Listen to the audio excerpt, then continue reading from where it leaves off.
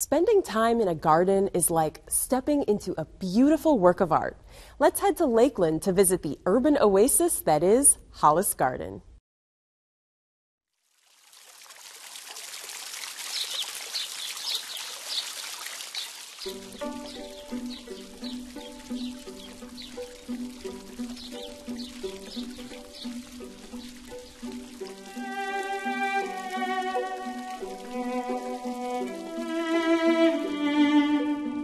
Hollis Garden is located in downtown Lakeland off Lake Mirror.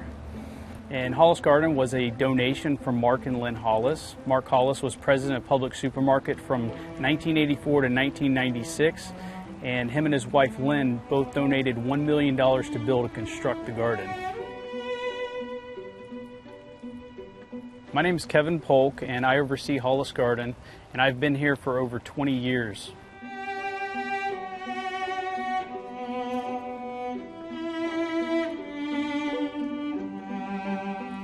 Hollis Garden is a 1.2 acre garden.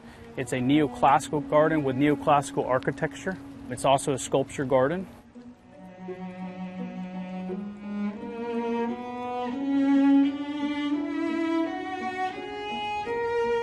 Hollis Garden opened up on December 8th of 2000. So an architect by the name of Jay Hood designed the garden, and he designed it in a creative way. The garden, it tells a story about Florida's history, and it starts up in our primitive Florida area, which is our native section, where we have native plants of central, northern, and south Florida. As it flows from primitive Florida, it gets to our agrarian age, our agriculture era, which consists of our vegetable room, our 2 herb rooms, our fruit and spice room, and our fruit orchard.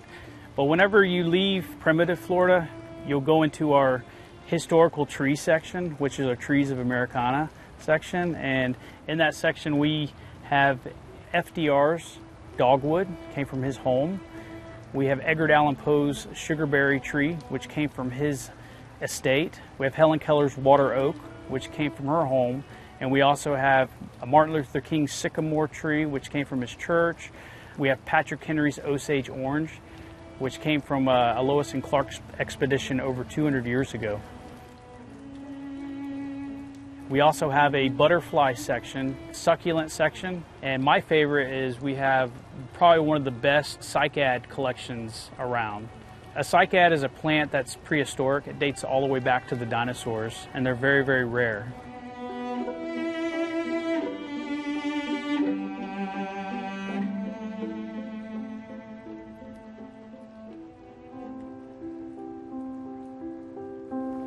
I love to create things. I love creating new landscapes from nothing and watching it grow. I really get enjoyment seeing people come in and actually enjoy the work that my staff and I do. People coming, taking their photos with our photo op areas that we've created.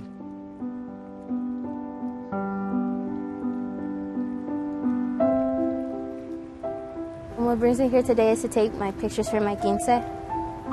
I came from my mama, so it's like, I think like an hour drive.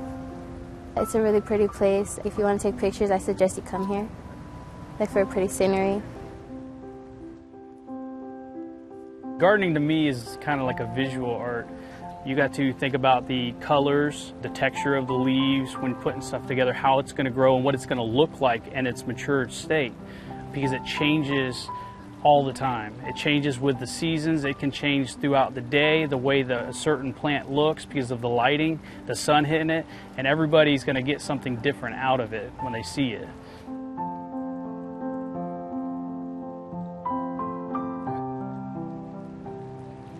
Today my friend and I came over to take some graduation pictures for my mom and dad so they can send them out to our family. Actually, my college did like a little film project over here, and I found out from my friends and I saw it actually in their little video, and I was like, that is the most gorgeous place like ever. So I thought about it, and this is where I wanted to take some pictures for my graduation.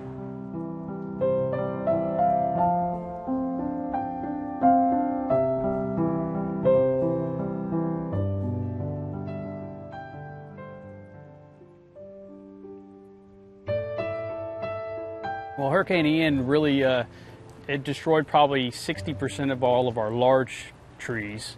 It took us about 3 to 4 days just to clean it up, and we're still cleaning it up today.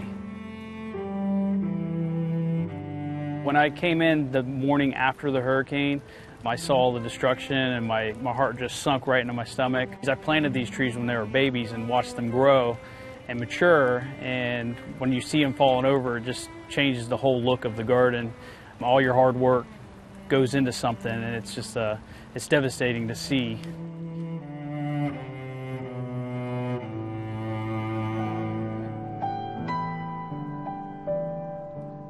I've always had a green thumb growing up. I used to garden with my great-grandma in her front yard. I used to go out in front of her trailer, and we used to plant caladium bulbs, and she'd plant amaryllis and flowers and stuff, so I kind of always enjoyed it. Hollis Garden, it's a public garden. It's a free garden, so it doesn't cost anything for people to visit and see.